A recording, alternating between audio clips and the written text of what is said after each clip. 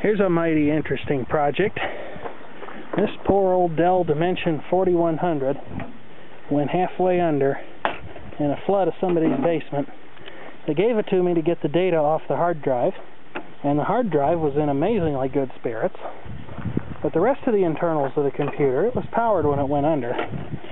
So the rest, about half of the rest of the internals of the computer ended up looking something like that. The video card doesn't look too bad.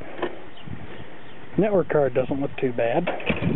But about half the motherboard from the AGP slot on down was covered in icky, slimy flood material, and there was a very nastily corroded battery.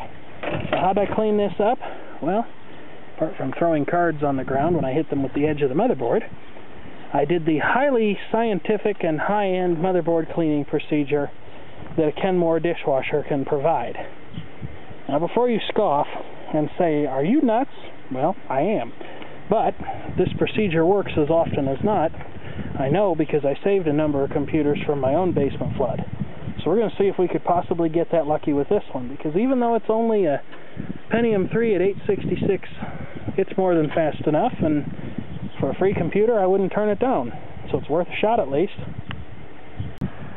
Alright, way over there by the keykeeper's big brown piece of junk is the computer.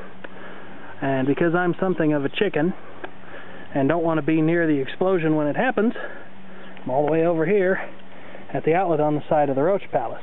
I'll plug it in, see what happens. Well, it's on. I got power coming out of the power supply. I don't have the power button lit up though.